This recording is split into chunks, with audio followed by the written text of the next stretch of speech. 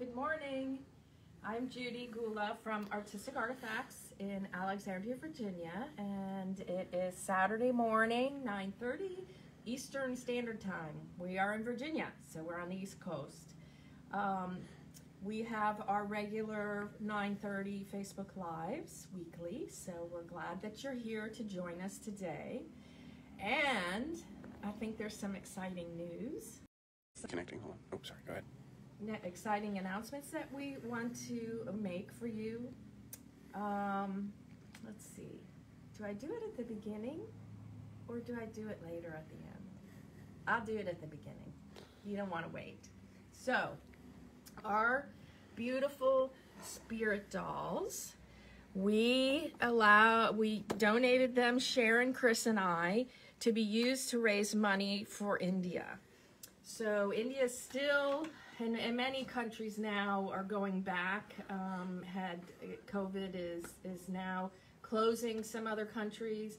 We were just told this morning that Saigon is closed, totally locked down. India is of course had been devastated, and we have many connections there as well. So we did allow the we donated our dolls that we made with the transfer artist paper that we did the book review with. So we showed how to use them and used Leslie Riley's guidance in her brand new book and used her new launch of transfer artist paper. So you could make a donation of $10, and for every $10 you donated, it gave you a choice in a raffle for a doll. Okay?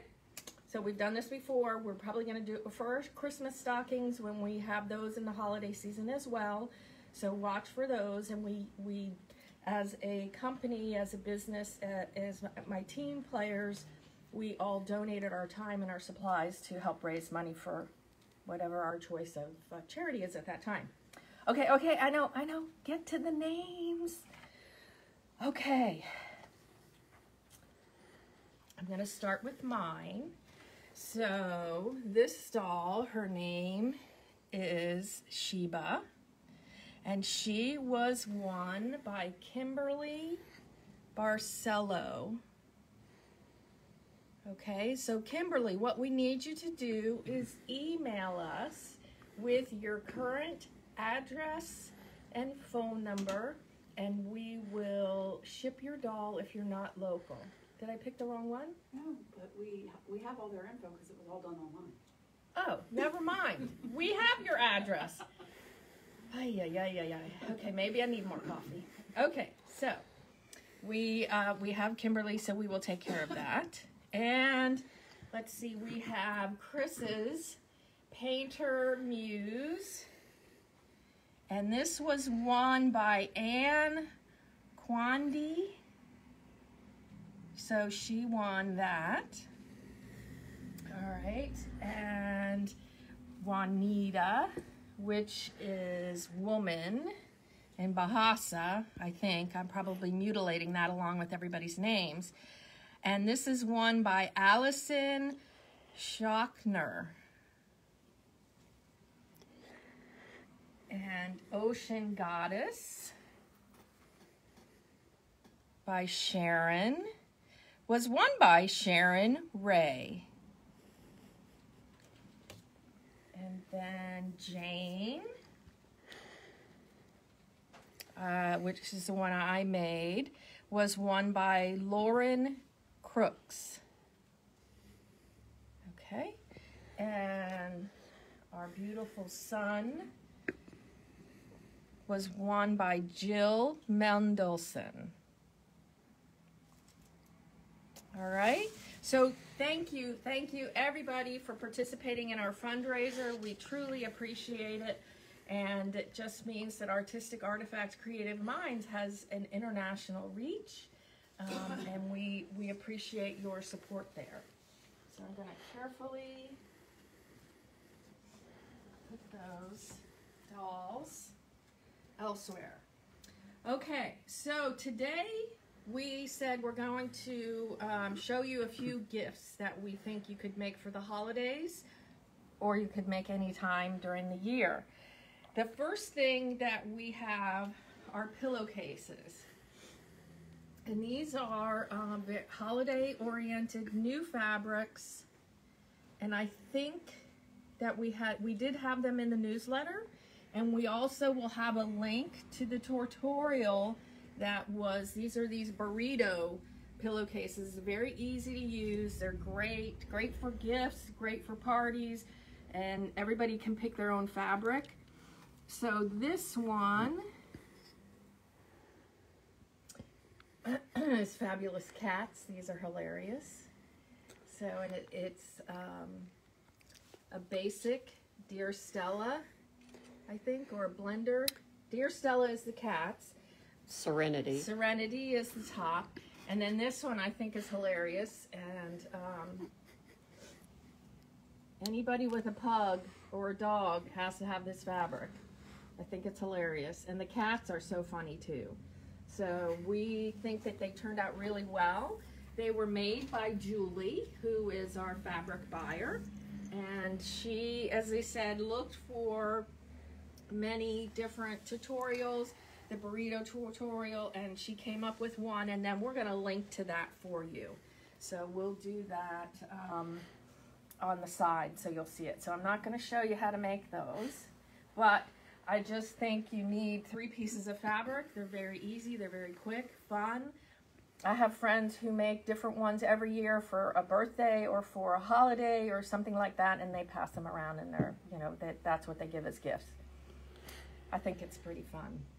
All right, so what I did was I worked with fabric bowls, and these are several different kinds. I don't really have a pattern, which is nothing new to some of you guys, but I'm gonna walk you through how I made it. You need fabric, you need Peltex. So Peltex is this really thick piece of stabilizer made by Pellon. It's Pellon 70, I think is what the number is. So that's what's inside. You can use ends of your, you know, when we cut off our selvages, they're great. These I did quite a while ago where I was actually stamping and creating my own fabric. So this is actually with stamp pads, and then I couched. So you can take all of that razzle and funky, wonderful threads and textures, the cheesecloth and sari silk, so lots and lots of things to couch. And then this one I think I did not put Peltex in the middle. So this doesn't have the stability of the others. But I did paint the fabric. I did a little bit more zigzag. So just some great thread choices for you to use when you make them. This is... Can the Peltex be used in the microwave? I am not sure. I think, if I remember correctly, everything must be cotton. So Peltex is a synthetic, so I would say no, it can't be. You can use cotton batting in these. We do have Jen, our shipping manager. She makes bowls that you can put in the microwave, and I think if I remember correctly, she said everything has to be cotton. So I would not use the Peltex. So, and then look at, Chris is working on a quilt, and that's going to be in a future Facebook Live, but you can see that we coordinated. And the other thing that's really nice about these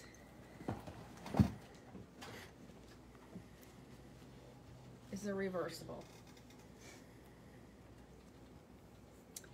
And honestly, they did not take much time at all. Here's one. These pieces, this is a 12 by 12 square, made this size bowl and this size bowl. Okay, so that's 12 by 12. And that's classic foliage. Classic foliage is the fabric line that you've used here and here. So we do have that online. It's available to purchase. This size bowl, and you can see I used my Indian block printed fabrics, is a 10 by 10 square. Now, who has some orphan 10 by 10 squares in their stash? I'm sure that they're already cut, ready to go. So that would be easy. And then we have some, here's this pack of 10 by 10 that we have in the store. Let me turn them upside down, so it's $45. You use 2 pieces. You can make bowls for all of your family and friends just with this pack. Then we have this one, it's called Forest Glade. That can kind of be holiday as well as you really can keep it up a lot of the times, but you know, it depends. Do you want something that's a seasonal piece or do you want something that's all the time? And then of course we have 12 by 12, or 10 by 10, sorry, I'm getting my numbers wrong here, from Aboriginal fabrics, which just make amazing bowls as well. This is one of our favorite fabric lines. This is a multicolor pack. There's a red pack. I think there's a purple pack. So very, very fun. Great things that make it very easy to create these. People are asking about your pattern, Judy, My pattern? for your bowls. Okay, I'm going to show you. No pattern is necessary. No pattern. Okay, so this is a 12 by 12 piece. And I can't remember which collection this is, but we definitely have this as well. Leaves. Okay, we'll find it. We'll give you a link. And then this is Dear Stella. Also, that's got some great movement. So my pattern is literally 12 by 12. Fabric, Peltex, fabric. Now, Pellon makes a product. This Pellon is Pellon 70. That means there's no fusible on either side. I tend to buy that one because I always use my own fusible. But Pellon also comes out with 71, which means it's one-sided fusible. 72, which means it's two-sided fusible. But what I did here, and I didn't list this in your supplies, so I'll do that again. Fabric, Misty Fuse is on here, and I fused my fabric to it. Then I have the Pellon 70. Then I put Misty Fuse and fused this fabric. So I did use Misty Fuse. All right, so here's your pattern. 12 by 12, 10 by 10, that's it. Okay, now I am a BERNINA girl, so I am using a 570, which has dual feed. So let me just, this is the first level where you can get the dual feed, which as a quilter and actually as a sewer of any kind, it's kind of nice. So it's got to come back here. And here I have this foot that's open, and I do change this out, and I do have a zigzag stitch plate. When I'm quilting, I have a single hole stitch plate, but when I'm doing a zigzag, you definitely want to not break needles. You want to be able to switch, okay? So that's the larger here. I have my feed dogs up. All right, so I have not, I did stitching on the other bowls, kind of the same concept as quilting. You want to hold your pieces together, but I didn't do that. I'm going to show you what I would do on this one. I use free motion a lot. I have a BERNINA stitch regulator, a BSR on my machine, as well as I have a Q20. So I have a 770 that personally is my machine, and a Q20, and I use the BERNINA stitch regulator. That's what I recommend. That's what I love. But if you don't have that, or you don't have confidence in your free motion, which by the way, you get confidence the more you do it, and you have to practice before you get better. But I'm going to do this with a straight stitch. So let's hope the demo gods are here and with us. Let's see. I'm gonna come down. So I use this green.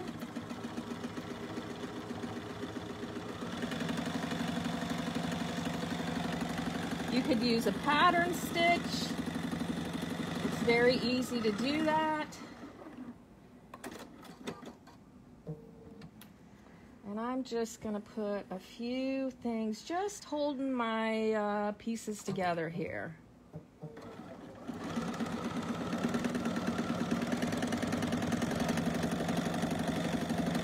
And you can see I can make turns. My feed dogs are up.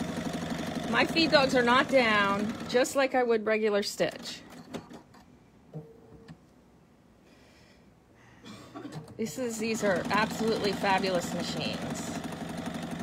So the first BERNINA I ever had was in 1978 when I went away to school. I had to have a sewing machine. It has a cutter on it. It just doesn't get any better than that. Now if I was doing free motion, I would use the pattern in the fabric just to help me where I want to stitch. All right.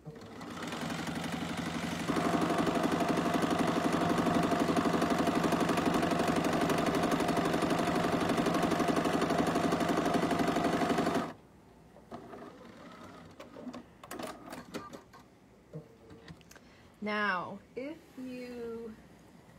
you see what I did here was I kind of defined my bottom base, and I can make this as large or as small as I want.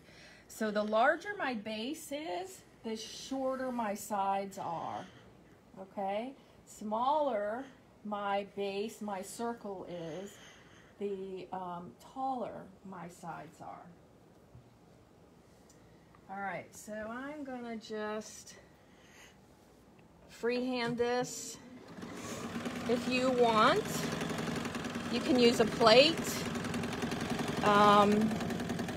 you know, a cup and saucer that gives you an idea of how big you want your base to be.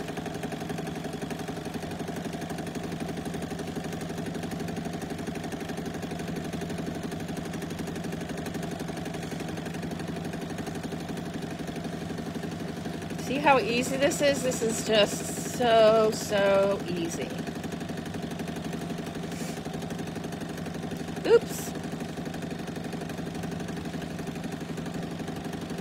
All right. Is there a reason why you use the dual feet instead of the walking foot? No, actually, you could use either. So the dual feed, I think, is fine because I have this fused down. The walking foot absolutely is totally necessary when you have batting in between here. That keeps your 3 layers together and working evenly. This is a little bit different animal, the Peltex, so I think the dual feed was okay.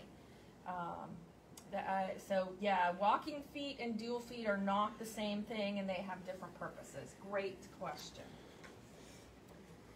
Okay, I need a big pair of scissors. So I have my lines. Here's my line at the bottom. I did use the same, thank you. I did use the same thread, top and bottom. Don't worry about my edges. Okay, there we go.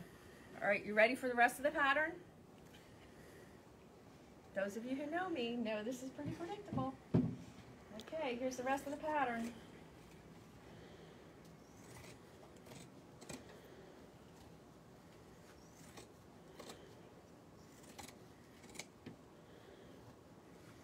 See how precise and matching these triangles are that I'm cutting out of here? See how precise they are?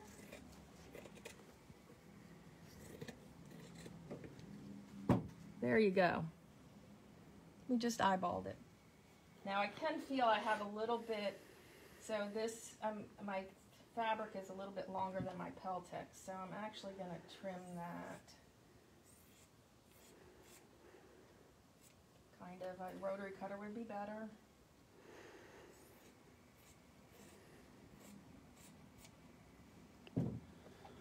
Okay, got it?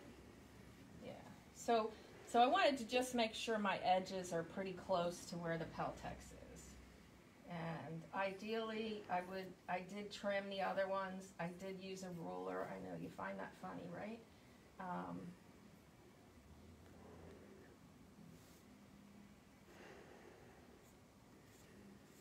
Okay. So you can see, you know, these are not the same. Now, in the days when I used to sell jewelry and do that, I would have used these as bases for jewelry, but you can also use these for pieces in your work that make it three-dimensional and stuff. So needless to say, they don't get thrown out. All right, so I'm going to go to a zigzag.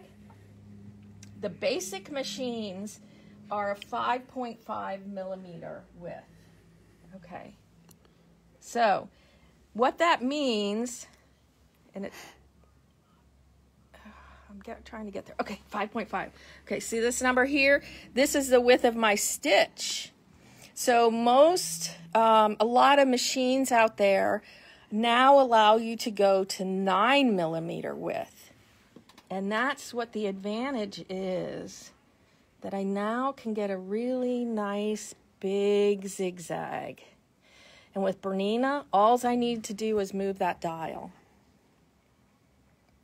Okay, these machines are absolutely fabulous. So the other thing I can do is I don't have to have a satin stitch. I can make the distance between my stitch zigzags. I can determine if I want them really tight, which most of the time I don't use that, or I can give you a little bit of width here.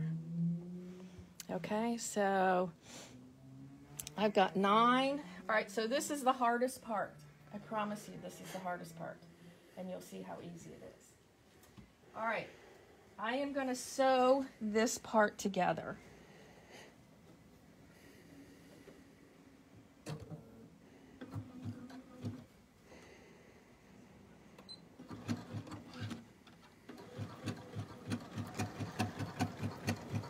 Ooh, this machine needs a little oil.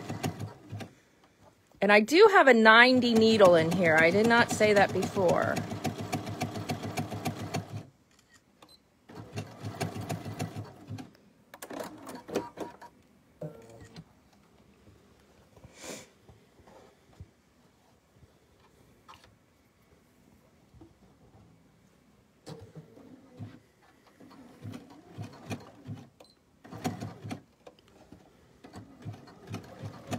So see, I'm holding it, I'm bringing it together. No pins.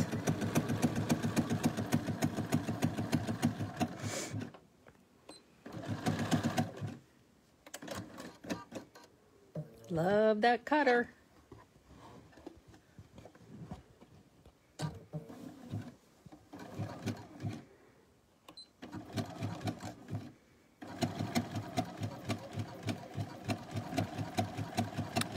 Someone just asked if you only do one row of stitching. I do. You don't have to. Sometimes, and when I'm using a zigzag stitch, I will go back over it. You can make it thicker. It's personal preference.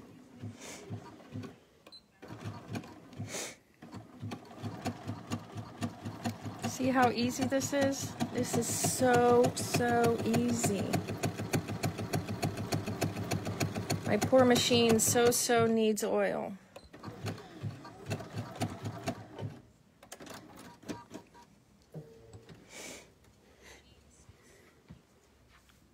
Okay, there we go. Isn't that great? It's so fun, it's so easy. Now, let's talk about the edges. I have these edges here. Most of the time, I just zigzag them. I would make my zigzag a little bit shorter. I would not necessarily use a 9mm width. The other thing I did was I couched sari silk. So I took some of this, which is our hand-dyed sari silk with my Indian fabrics, and I just couched it onto the edge. And I left a little tail and added some beads. And this one is reversible also. And I can have my beads inside the bowl or outside the bowl. So it worked. That was really fun. That worked really well. Then we have some fabulous holiday colors if you want to stick with the holiday. So you could couch, you could sew with any of this metallic. You can use your zigzags with your metallic. You can do your edging. There's just a lot of different options. This one, you can see where I made more of a satin stitch. I'm a little lazy now, so I don't make it as much of a satin stitch. And this is with a 5.5mm width. Okay. So I'm gonna change this, reduce it. I think I was doing 6.5. And I'm just going to do one section to show you. See, this is where I really want my fabric up against my Pellon.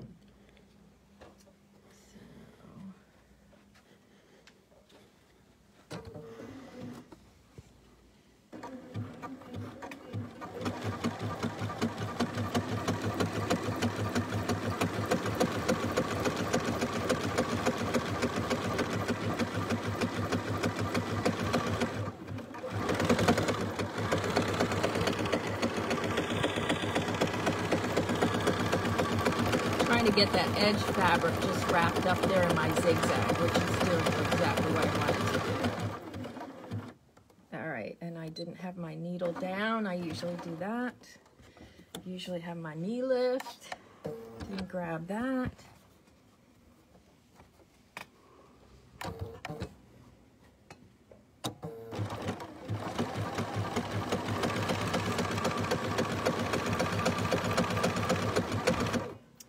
So I can go around the whole thing. Now you can see I probably could have done a better job with my fusible, but now you can see those things that go wrong and plan ahead. So my stitching here. So when we did the stitching and the curving and that type of stuff, then I should have trimmed my edges up against my Pellon and then proceeded. So, you know, it does make a little bit of a difference. I would do that. I'll probably, I don't know, I might put some sari ribbon around the top, or I might take some glamour, some WonderFil glamour or something to fill that messy edge. All right. Questions so far? No questions? All right, how many bowls are you gonna make? One? Anybody gonna make at least one? Ellen said it's a good way to use up scraps fused to the Pellon. Yes, yes, absolutely. They don't have to be one whole piece of solid fabric. You can collage them with fusibles, so yes, you can. A couple other things, we're not gonna get into directions, but just some ideas for you to think about. So these are just spools, a piece of wire, and some scraps of felted sweaters. So they just will hang. Oops, so you can see there's how the connection is, and it's just in there and they hang. So these are our little felted trees that we've made here. And then our teacher, Leslie Breyer, who is our resin teacher, made these wonderful pieces of resin. So the backgrounds are put in there and then resined over it to stay in place. They're old tins that are from, you know, cookie cutters or jello tins and that type of thing. So those are some options as well. And the resin, as I said, is great. It's ice resin. We do have it online, and it works. It's commercial grade. It works very nicely. All right. So everybody's ready to go buy their holiday fabric. I hope that you start sewing now. It's actually quite a relief to start now, because then you start thinking about it and you get things done ahead of time, and we're not wrapping up unfinished gifts like I've done my entire life. So someone actually commented that they would use their serger to finish the edges of yes, the bowls. I think the serger would be a great idea for sure. And then you can also do some wonderful things with different threads with the serger as well. So there's ways that you can incorporate these decorative threads. So serger absolutely would be a great idea. All right. Thank you very much for participating in our India charity event and making your donations. We hope everybody's excited about the doll that they won. We will continue to do our Facebook Lives for holiday gift giving over the next month and into August. We hope you'll join us with those. We do have holiday fabrics online ready to buy, so they are there. And remember, when you purchase $50, the shipping is free. So that is for you to be aware of, and that has continued there, and it's an automatic when you place your order. Thursday night at 7 o'clock, we have our Facebook Live selling event, and we are going to have our treasure boxes returned. So we have a mixed media treasure box, and they are packed in cigar boxes. So this is all ready and packed. So we've packed it in tissue paper, which of course you can use. The fabric is heavily Asian oriented, but this one is not so much. This is really more mixed media. So there's wire, there's little mini stamp pads, there's some pictures in here that I use, vintage game. There is also stock certificates, ledger papers, because of course you can't get enough ledger papers. There's a little bit of fabric in there because we want you to challenge you. If you're definitely a paper person, we want to give you a little fabric to get into that. And it's Tim Holtz fabric, so you know we haven't made you jump too far. Tim Holtz is known for his wonderful papers and things. Then I am still assembling. I have this fabulous collection of vintage Japanese, and the box that I'm working on today is working with silk. So these are going to be scraps, but these are silk pieces from silk kimonos that you cannot get. So these are absolutely beautiful pieces, and they will also be packaged. So that is, again, limited edition, Thursday evening, 7 o'clock. We will start our live event, and we also are collecting, we do have some kimonos that are fully intact and some other Asian-inspired items that we will have for you as well. So please join us. Find us on Facebook. Artistic Artifacts Creative Minds is our group. Please ask to join it. We'd love you to be part of that. And shop with us at artisticartifacts.com. So thank you. Happy holidays.